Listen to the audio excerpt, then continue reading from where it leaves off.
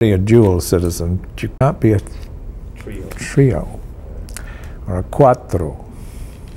Okay, we're rolling, John, anytime you want to say. What's your first question? Well, my first question is just, sometimes there'll be a question, sometimes it'll just be a quote, and maybe it'll prompt you something. And the quote was, "I was astonished that any student had the manner, the diction, the hauteur of Jane Austen's snotty hero." Do you remember that quote? I mean, it's a long time ago. Now, they're going to hear you say that, aren't they? Well, no. It'll be gone. Then how well, I'll look like I'm reading all my reviews. No, you're going to set it up. Yeah. Thank you very much. That will leave me in the lurch. I think that was Herbert Whittaker, if I'm not mistaken, a familiar ring to his kind of style. I was 15. I played Darcy in the Montreal High School production of Pride and Prejudice, and that's when I really, the bug bit me. I thought, but Darcy was such a wonderful part, and I thought, God, if all parts are like that, then I better go into this profession. He's good-looking, rich, urbane, he's witty, attractive. Women adore him. Yeah, I think this is for me. And so I enjoyed myself because I didn't particularly care for school, and I wasn't doing very well at it. So Herbie really was responsible, as I said in that little tribute to him the other night, for me going into the business. He's got a lot to answer for. You spent a lot of time supposedly learning a little of your craft, not in the theater, but in the Montreal club scene. Well, I've written about that. I'm writing a book, and for my sins, and I'm dealing with Montreal in the 40s and late 30s, and of course the 50s. I remember it from mid 40s on, and I'm not going to blow my entire book on this program, but it's a part of Montreal that hasn't been written about a great deal, or it hasn't been written about by kind of bar rags like myself, who haunted every club when I was a kid. And I just fell in love with nightlife and the idea of entertainment beyond, and particularly in cafe, cabaret, because I couldn't believe that anybody who was that talented could hold an audience of drunks. And if they could do that, my God, they must be pretty damn good. And what a kind of wonderful discipline that makes you. So I kind of followed the big stars around Montreal. When I was 14, actually, I used to sit in Chez Paris with nursing a beer all night, and I would watch Lucien Boyer, Charles Trenet, Maurice Chevalier, Frank Sinatra. I don't think Edith Piaf came to Montreal, but we had Jacqueline François. We had all the great European French singers, and Billy Daniels, and God knows who from the States. And we even had Carl Brisson from Denmark, who was one of the great nightclub entertainers, and the jazz in every part of that city. There were almost 400 nightclubs in that town. There was more nightclubs than every day of the year. And you see, because you had all the different languages, you know. Montreal in those days was a very international city in this country.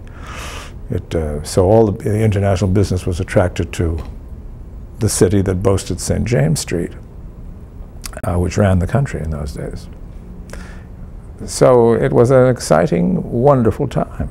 And I can never remember any sort of real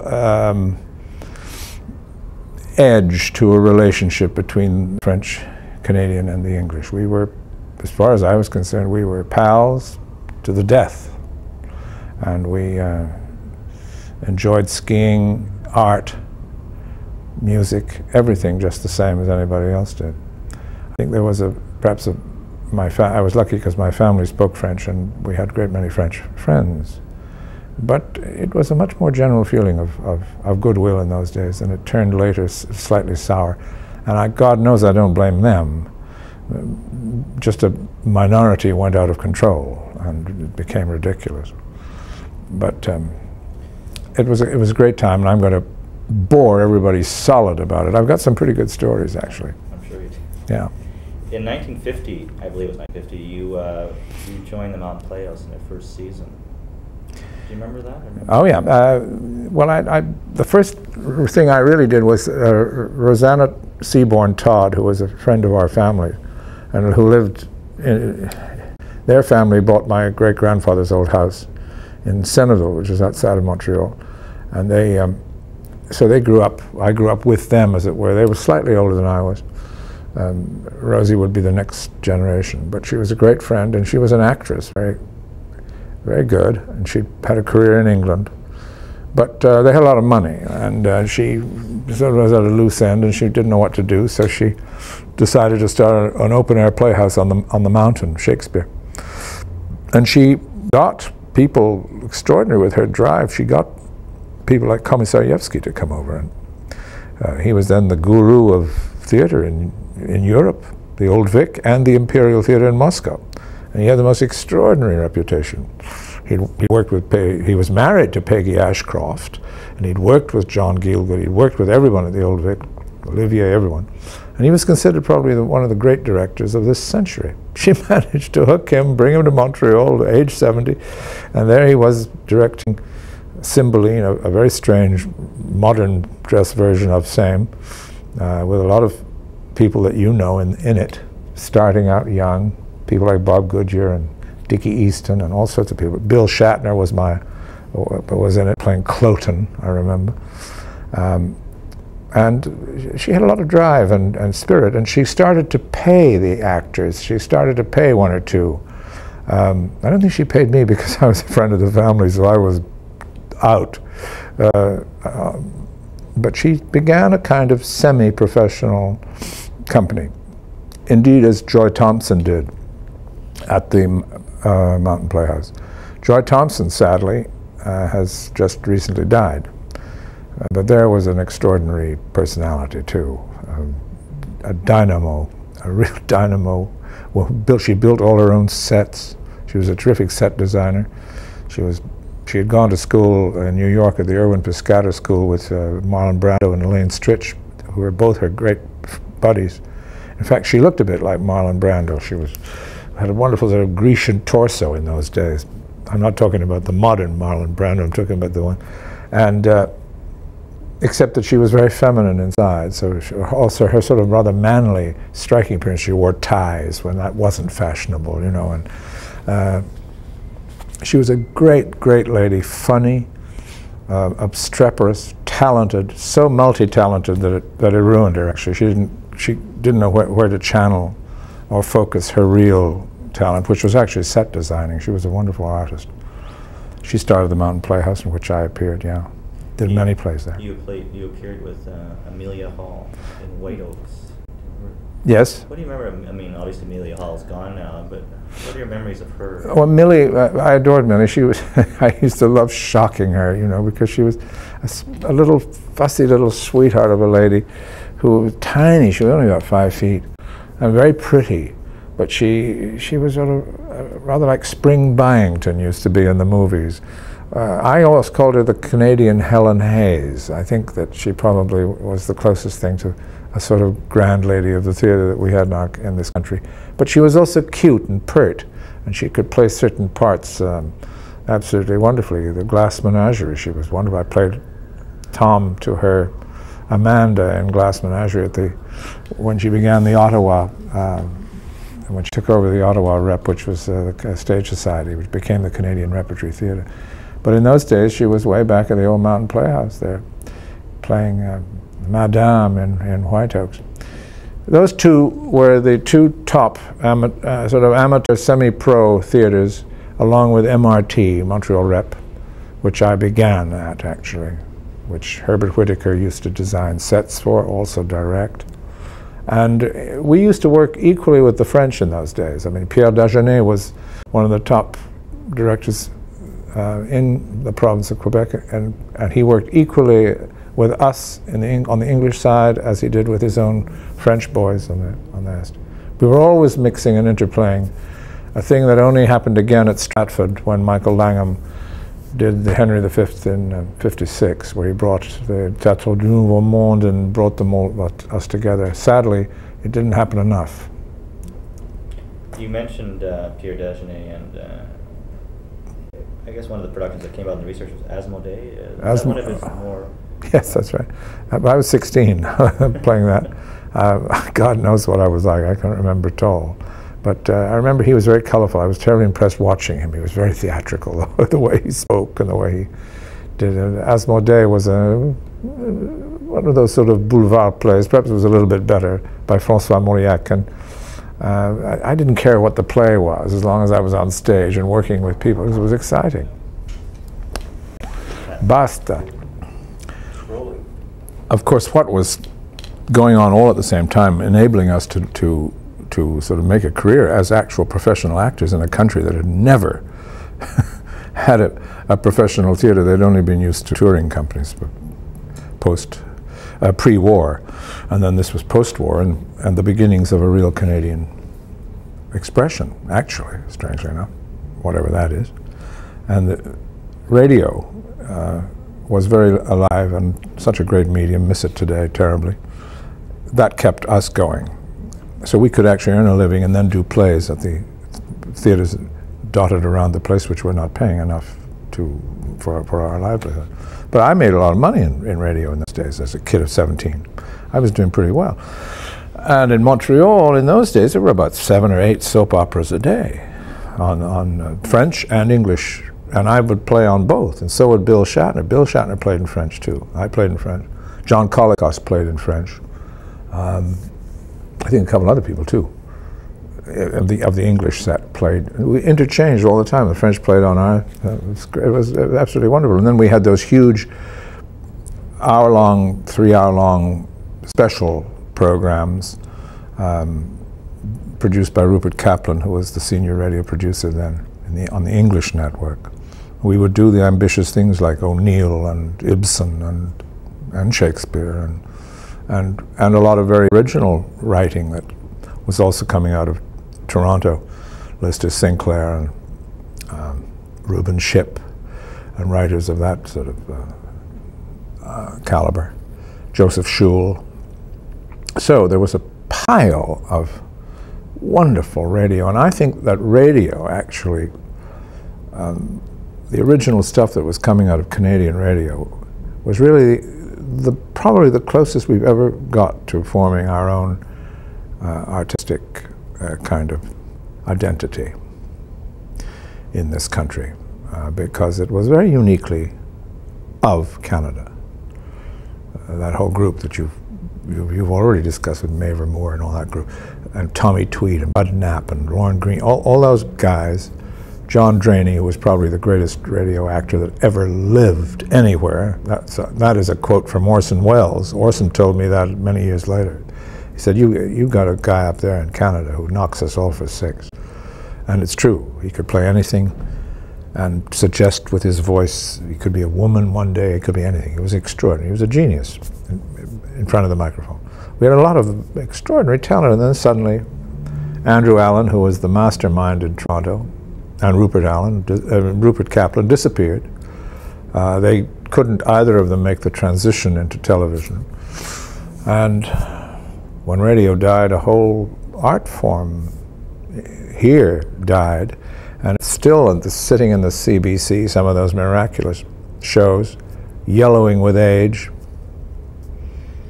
Do you remember any sort of particular moments that sort of give a sense of what it was like? I mean, that stand out in a particular show, something that happened? Well, yes. I was constantly being fired, personally. One day I was in about two French soap operas, and I was doing Laura Limited, which was an English soap opera. It was Rupert Kaplan directing, and one other. And I was so confused. I thought, oh God, we got a lunch break. So I went with my friends across the road on Dorchester Street, and we sat down in a little pub that all the radio people used. I'm drinking away merrily. I don't have any more work that day, and they turned the radios on. The radio was always on in the pub, so you could tell what was happening over at the building across the road. And there was my show, and then somebody was announcing my death. I was playing a character in French called Harry Fanning. He was the English boy, and so I was playing in a French accent, but my name was Harry Fanning, and I hear, well, Harry Fanning suddenly fell down a mine shaft. They got rid of me. Here I'm listening, sitting drinking. That was how I got fired on one show. Yeah. I was too confused. There was too much work. We were so lucky. Going back just quickly to, well, actually, while we're on the radio, we've heard a lot of different descriptions of what it was like to work with Andrew Allen, the rehearsal process. But what was it for you? I mean, Oh, yeah, I wish I'd been there from the very beginning. I got there the last 2 years of his reign as a top man. I absolutely adored him. He wasn't cuddly, that's for sure. But actually he was, later on underneath. He had a terrific vulnerability and a lovely sensitivity as a man, but which he always was hiding with that Highland pride of his. I honestly think he was a genius. I do. Just as John was a genius of a radio actor, Andrew was an extraordinary producer. He had elegance, he had style, and he brought to this sort of raw country a kind of style. He made us play with a sort of stature that it was on another plane. And he did such ambitious things. He not only was terrific doing restoration comedy on the air, I mean, can you believe, which was done superbly well, elegant, beautifully done, just as good as anything coming from the BBC Third program, which we used to exchange in those days. We did an exchange with the BBC Third, and he'd go over there, and Val Gielgud would come over here and direct. And then at the same time, he encouraged original writing and did and actually nurtured these writers that I mentioned a minute ago, Joe Schul and all the boys. He guided them. He had extraordinary taste and insight. When NBC needed help in New York, they called Andrew. If they were doing a huge broadcast, they didn't know how to do it. He would go down and he said, my God, they had 20 mics all over the place. He just took them all away and used one. I mean, he taught people about radio that should have known. Orson was terribly impressed. And I use Orson because Orson had such a huge and marvelous radio reputation. And Orson got Fletcher Markle, who was Andrew's protege, into the American scene. I remember that, I think it was that program that Orson had on the air that he always introduced himself as your humble servant, Orson Welles, and this particular time he didn't direct. He said, ladies and gentlemen, this is your humble servant, Orson Welles, and I'm turning over my entire reign to a young man from the north, Fletcher Markle. And he sort of introduced him to the world over the airways. Andrew had worked on radio shows with Kurt Weill, Brecht. I mean, he knew everybody. He was an extraordinary man, and yet very modest and never trumpeted his fame and hated publicity. He just went on giving one more excellent, and then it all disappeared like so much chaff, and we had to, this whole country had to start again, pull itself up, and we had no leader. We really didn't have a leader in the sense of Andrew Allen till Tyrone Guthrie came to this country. They were although they were totally different as people, they were of the same larger-than-life, extraordinary ilk, rare people that you're very lucky to have known and worked with at a stage in one's life when you were impressionable enough, and it was very valuable. I'm jumping, but we will continue in the flow. Well, that's the entire history of Canada anyway. I've just wrapped it up. He was an outrageous man, funny as hell, with an enormous intellect. He'd inspire you to go on and on for him. He was delicious to show off in front of. Then he'd say, I think we better cut all that out. Much too much. The Tony, yes. Well, you've said it. Now, what am I going to say? Well, what did he mean to you? I mean, what can you give examples of sort of what he showed you? Well, I mean, there are others who have worked more with Guthrie than I have, except that we did hit it off very well, finally. I was arrogant, terribly arrogant in those days, and had come from Broadway. I came in the other direction. I had to go to Broadway before my own country hired me. It's so typical, isn't it? And when I came back, I brought all that chip with me, you know. And so I was doing Ague Cheek for him at Twelfth Night, and one day I was late, because I was, let's face it, I was hungover. I was late for rehearsal, and when I got there, the entire company was seated there with not a word. They just stared at me as I walked in. And this amazing tall eagle of a man was standing there, absolutely impassive, staring at me with those fierce sort of vulture eyes. And he said, "What would you like for breakfast? Because we're all going to sit down and watch you eat it." I mean, it was diabolical. And, you know, I was, what, 26? God, I could have shot myself. So he pulled me together, and then and he was so generous that he forgave in a second. And I worked my nut off for him. He was an audience of 1,000 people when he directed. And I think all the great directors that I've been lucky enough to work with, and there are at least 3 or 4, Kazan being another one, have that. They are the audience, because they encourage. They can be tyrants, but they also fill you with confidence, which is a lot of insecure directors, which is like 85%, want to show off their knowledge, put their stamp. A really great director is so confident that he just wants to bring the best out of you and recognizes what is the best in you when you don't know it yourself. Tony was one of those.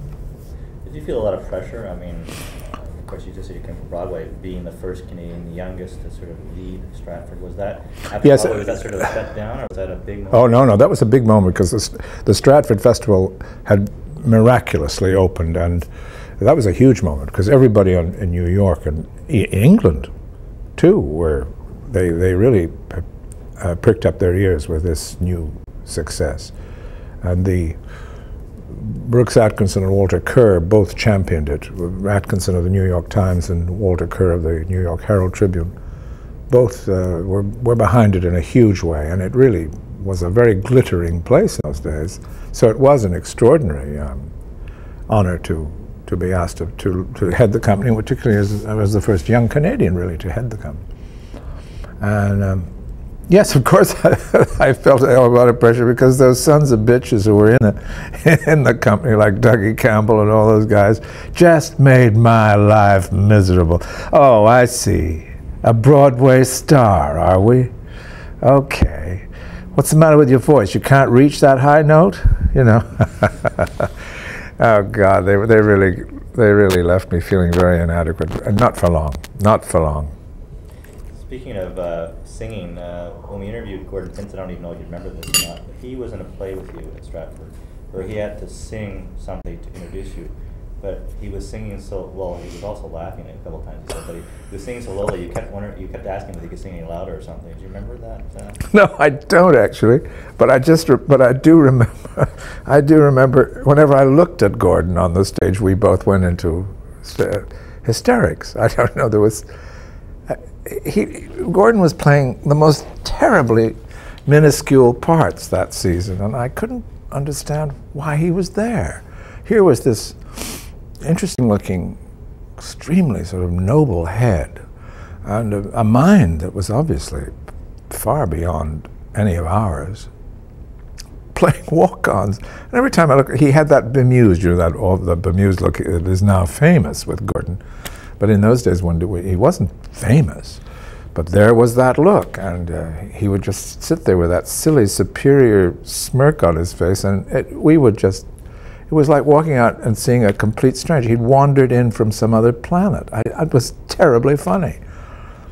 And of course, he had that lovely, wonderful sense of failure in his humor, that dark, black humor that he's always had. Now, I don't remember asking him to sing louder. I probably did, though, because he invited, he constantly invited you to send him up or give him a rough time. Although I imagine most of the performances did run smoothly. You've been quoted about stories that stuck out in your memory, and one of them was the one with the honor guard, the actor playing the honor guard who fell into the yeah. If I tell all these stories again, I'm going to not finish my book. But because that story's in it. But that was that disastrous matinee of Hamlet, I think, or one of the matinees where where we had all gone out to a big party the night before and didn't realize that we had a matinee, that the management had actually scheduled a matinee right after the opening night of Twelfth Night. Please, what a diabolical thing to do. So we had to, and Max Helpman, who hadn't even bothered to go home, he was still celebrating in his his dressing room at noon the next morning, started to leave. I guess he run out of booze, and he started to go home, and we met him going from the theater, and I said, no, Max, turn around because there's a matinee. Oh, he just turned around and went back into his dressing room, put on his stuff, his green slime that he was playing the ghost. And actually just needed to, no makeup at all. He should have just walked on. His whole face was so green and horrible. And we went up to the top of that balcony, which was new to us all in those days. And they'd taken all the lights down below us, so it was just a pin spot on the ghost in Hamlet. And I mean, how we got up there, I'll never know, because we were really still quite drunk. And I had to hold on to, can you imagine holding on to a ghost? It's not very realistic, but I thought I had to hold on to his feet so that neither of us would fall to our deaths over this perilous precipice. Because you couldn't see anything below. They'd taken all the lights out on the stage. And then when he finally says, I hear the morning car rose or something, and the matin is near, and he starts to leave. He has to go down the stairs. And he had this fiberglass armor on, and he kept bouncing against the wall as he went down the stairs. He didn't find his way. It was like this, and he was ricocheting, and it took forever to get down the bloody stairs. I thought the audience is going to leave in a minute. I mean, we've got to get on with this play. Finally, Max gets down, and you can hear in the tunnel, "Remember me," as he sort of ricochets off everything, all the way down, the noisiest bloody ghost you've ever heard in your life. I said, "Remember you? How could I forget?" And then I finally went on. Later on that same day, I think it was, a young French kid who was playing one of the monks, actually. We opened the trap door on the stage. We used the trap as the grave. And I had just done that thing as Hamlet, 40,000 brothers could not with all their quantity of love make up my sum. And I grab Ophelia and I hold her to myself and put her down and leave, storm out of the grave, and the door's still open. And just before it closes, the kid trips and falls in with the grave with Ophelia. And instead of coming right out, the idiot stays there. So the guys, the soldiers, we kept saying, nothing. It was too late. They had to go on with the play, so they closed the trap on top of him. So I always thought that the audience had one thing on their mind: necrophilia. Another thing about, you mentioned it briefly, but it was, as you say, it was quite a significant moment in Stratford when Michael Langham invited the Theatre de Lamont to Stratford.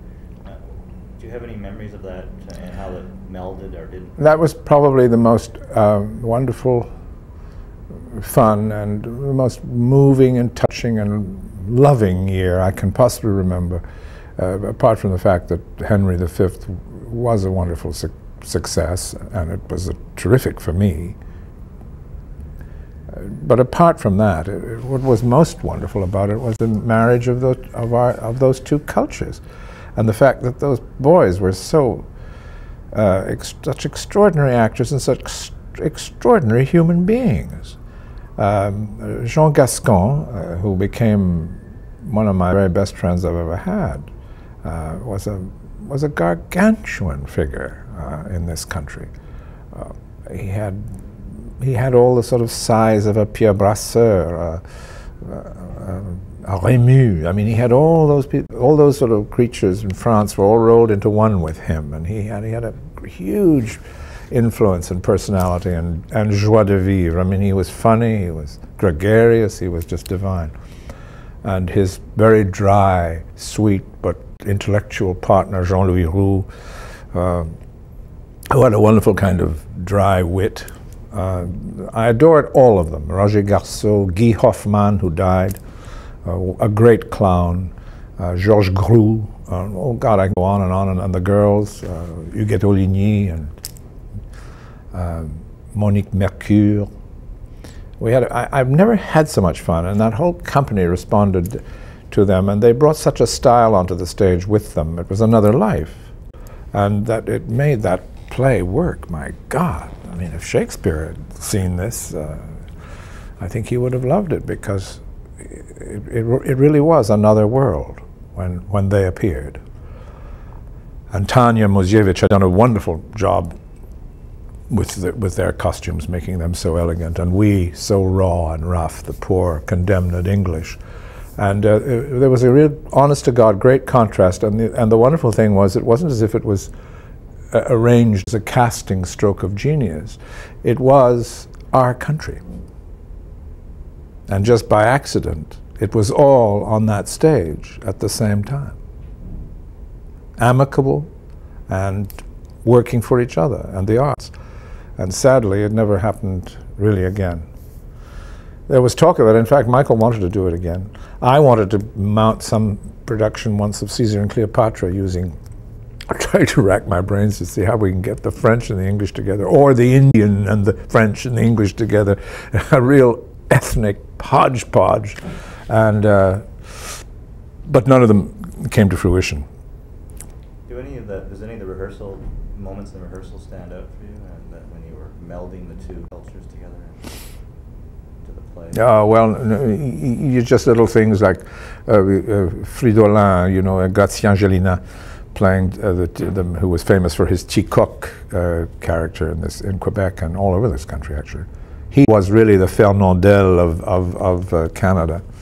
He playing the King of France, a sort of frail little man, dying in his throne, and suddenly arousing in that wonderful speech where he rouses all the first families of France together to fight Harry of England.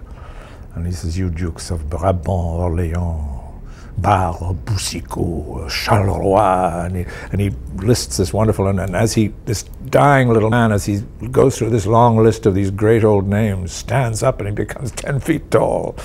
And that was an exciting moment.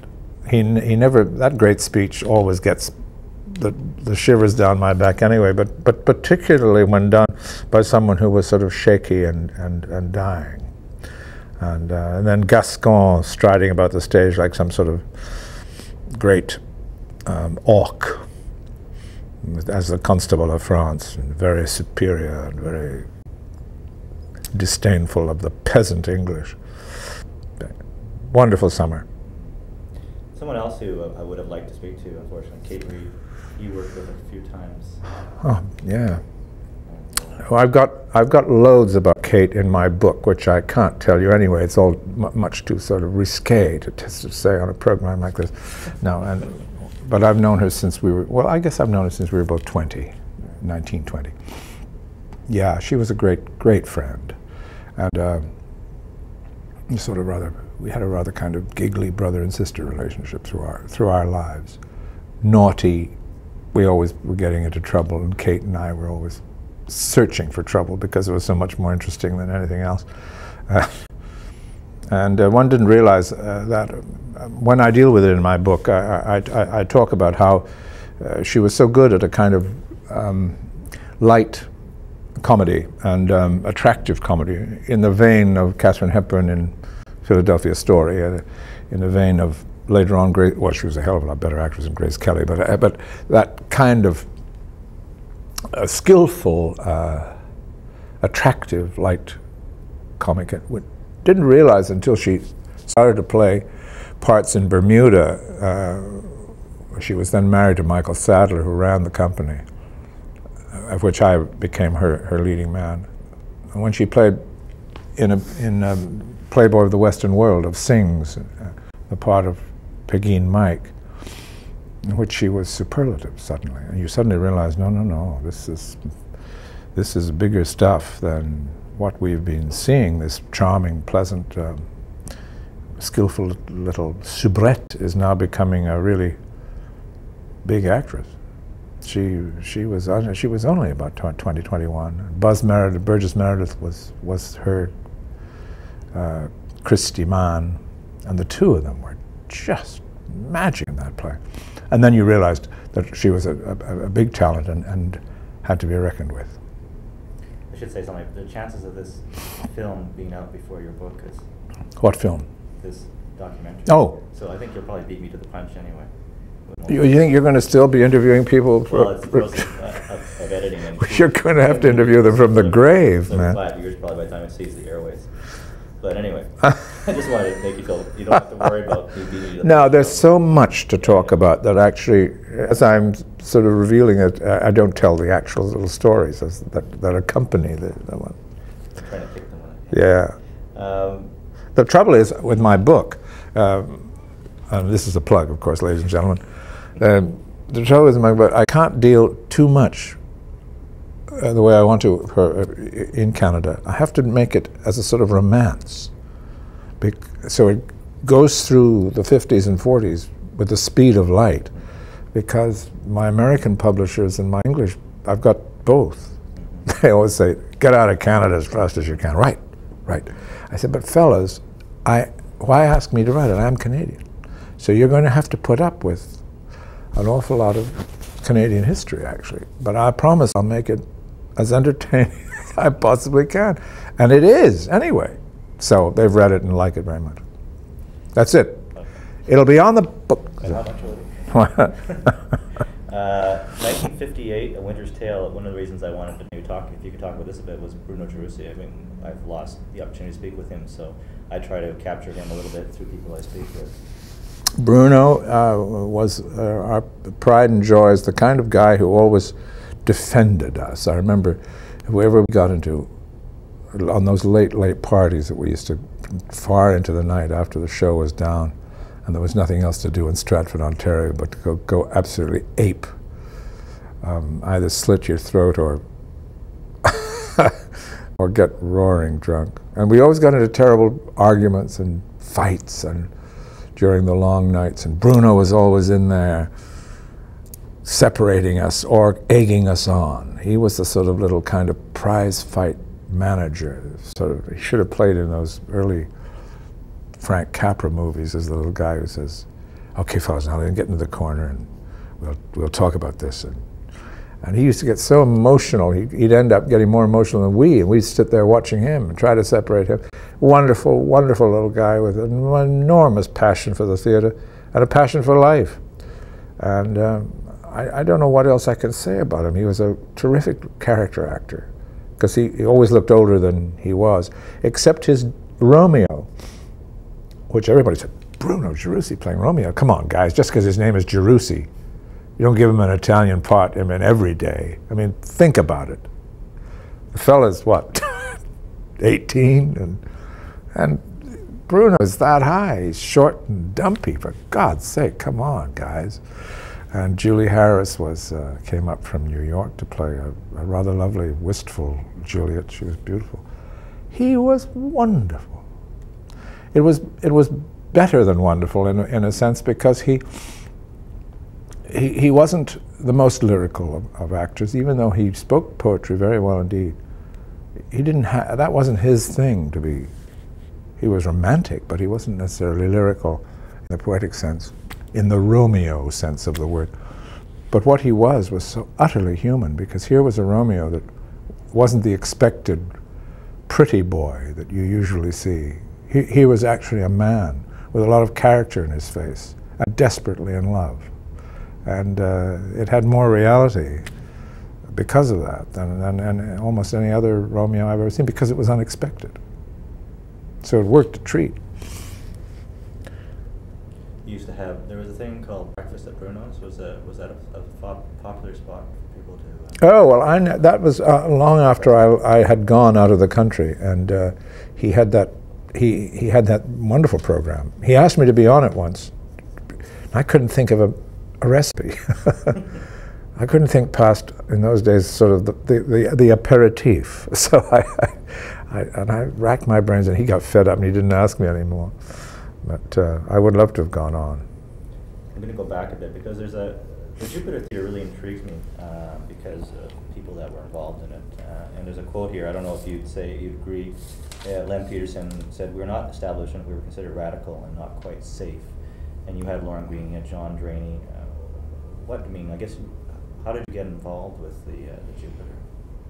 Do you know, I can't remember. I think because I hadn't worked for Andrew Allen yet.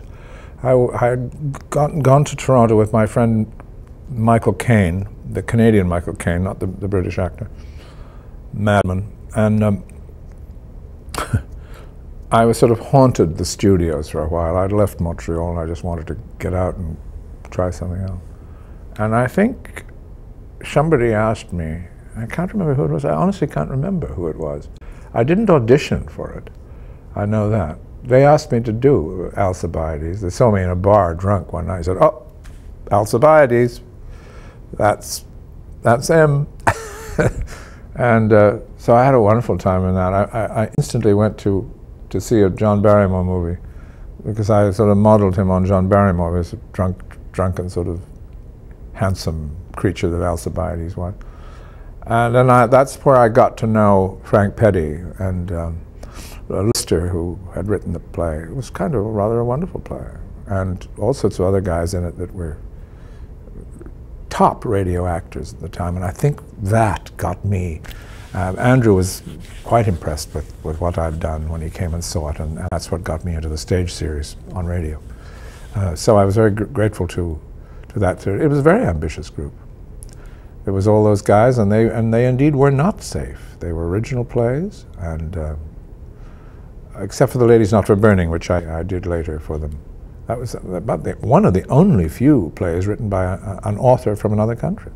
And that was very successful, that particular. Ladies Not for Burning, yes, what a lovely play that is. It's still about the only one of his that can be revived and still work, of Christopher Fry's. Do you remember the theater space that you had to work in? Yeah, it was pretty ghastly, I remember. I don't remember it very well, because I wanted to forget it, actually. There was no room to sort of hang about backstage. There was no backstage. I think we sort of made our exits into the lobby on the back. Had a cigarette and then came back on again. It was pretty rough. I don't even remember where it was. It's in the museum. It was, that's right. That's right. But I didn't know Toronto very well, so somebody had to sort of point me in the direction every night to where the theater was I was going to play in. You probably encountered that a lot in the early days, though. The theater spaces probably weren't. Well, the theater spaces were absolutely a comment on what the general Canadian, or the hierarchy, perhaps I should blame them more than the general Canadian, because the general Canadian, the average Canadian was not allowed to see us. It was the sort of close-knit group that ran the media and that kept us down. If you keep art down, you'll be doing a good thing, my man. And so the little spaces they gave us, like toilets and church basements and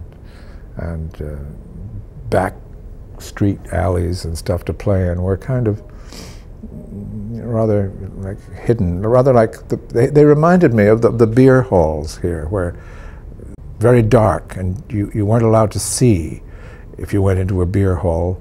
You just drank, and we were very quiet about it, and so nobody could see you drinking or being sinful, and no woman was allowed anywhere near them in those days. Oh God, it all had the same feeling, that life and art were both being stifled. And then suddenly Toronto, came alive. Yeah. Going back again, that reminds me, were you at the MRT when they had the studio as the rehearsal hall, which supposedly was an indoor golf course at one time? It's hard to imagine. At the MRT? Yeah, that might have been prior to when you were there. You've been talking to Herbert Whittaker. I don't remember that at all, being in the interior of a golf course. I do remember it was on Guy Street, and it was in a little old building, and I think it had moved. It had been somewhere else before. And my mum was a great friend of Martha Allen's, who started the whole thing. But I never met Martha because she died before I sort of came on the scene.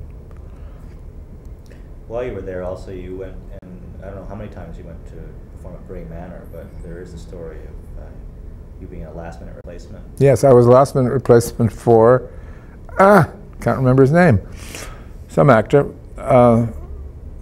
And that's how I met Malcolm Morley, the English director, who was directing out there. And, of course, those two wonderful people, Phil Moore and Madge Sadler, who are pillars of our history. The whole thing should be written about them. Maybe it has, but I doubt it, because they were pioneers in this country. They encouraged if you go down, you probably have the list of people that worked in that company. They all became leading celebrities in their own right later on. Unbelievable. All those young people started there at Brae Manor in the Eastern Townships. And I staggered out there because to take over somebody's part in The Rivals. I played Falkland. I had to go on in 24 hours. I didn't know a line. And I was very scared and very nervous until I totally dried on stage. And in a split second, you know, it's like drowning, I suppose. You think, oh my God, what am I going to do? This whole career is not for me. Wait a minute. And then something happens. Nature takes over, and you say, wait a minute, yes, it is for me. God damn it, I'm not going to let this embarrassing moment kill it. So I will now ask for the line out loud. And I said, what's the line, darling? And Darling, who happened to be the friggin' little young teenager who was prompting in the wings, was reading a comic book. She had the comic book on top of the script. So now she had to look for the place, right? So I had a little ad lib, and the audience started to laugh. And I suddenly thought, yeah, maybe this is for me, you know? Because we departed from the script, and it was success. I learned how to ad lib that night. That was fun. And that's how you got to Ottawa through. Yes, because Malcolm thought I'd got myself out of trouble. I might as well really get into trouble in Ottawa. So he got me there. I started off as very menially as a sort of assistant stage manager and prop man. I couldn't believe that title. And worked myself up to leading actors quickly, because I was hopeless at those other two things. Who was in the company, like Betty Layton? Betty Layton, and wonderful light comedian called Derek Ralston, who was probably this country's best light comedian. I mean, he was like Ray Flynn, actually. You don't know who I'm talking about.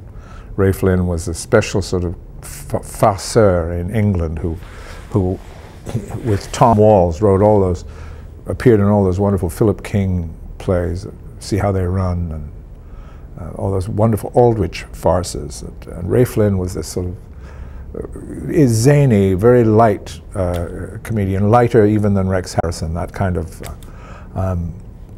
whimsical light comedian. And Derek was our answer to that sort of thing here. He was absolutely brilliant. Cary Grantish, he could handle all that stuff very well. So all the plays by Philip Barry and all the farces and Lord Peter Wimsey's and all those parts he played with and we never knew our lines because we only had 5 days to do each play. It was insane. And yet Derek somehow was able to kind of ad-lib them all. Nothing was on the he wasn't saying anything from the text except that he would remember the really good lines and the good laughs, that he was clever and canny enough to do that. But then he would be able to off on a tangent, and it all worked. He was very charming and very elegant, and he had a great style, which again was rare in Canada. A sort of style was rare, and I think we all learnt it and wanted to bring it to this country from the stage, because they'd only They kept telling us how stylish the English were and the French in films that we were getting all the time. I said, well, hell, we are too. Come on, fellas. And I think we were determined to show them that we could be just as stylish. It must have been a tremendous grounding for you. I mean, in the sense that you did like 75 roles. I mean, as you were mentioning the fact that you were doing. What was it like? It must have been totally insane to be rehearsing, doing a play, rehearsing another one. I mean, you must lose track. Well, of course. I mean, totally insane and hilariously funny.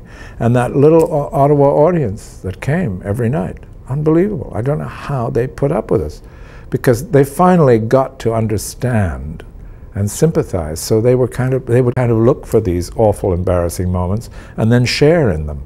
And if we broke up on stage, which we did constantly out of sheer terror and hysteria, they would break up too. They'd forgiven us, and they came nevertheless. They were gallant. They deserved medals. They'd come through snowstorms to see a bunch of idiot actors not say the text. Very funny, very sweet, actually. I think that I would rather have, I'm very happy I grew up in that era. I would hate to be a young actor now. Growing up, because we had so much more, we had such a huge canvas and a variety to choose from in those days, and there was so much more work. Now it's really a hard trip for someone young to come up, because their careers vanish so quickly. There's no insurance policy sort of behind it that the theater or radio or other media give you, you know. There's only one thing now: television or the movies, and if you're lucky enough to get into a hot movie, then you'd get maybe 2 more, and then boo, bye-bye. And they can't go back to the stage and spend some wonderful moments of their life earning their living in something they love doing. I think it was a good era to grow up in. Tough, but very valuable. You were given the opportunities too.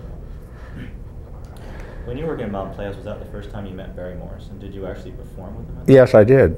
I was in Present Laughter with him. So was Jack Creeley.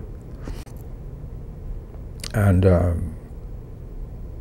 God, who else? I mean, I can't remember that. No, but Bill Shatner, I don't think was in Present Laughter, but I think he was there. He was there. Bill Shatner was everywhere in those days, but I can't quite remember. And Barry Morris was wonderful.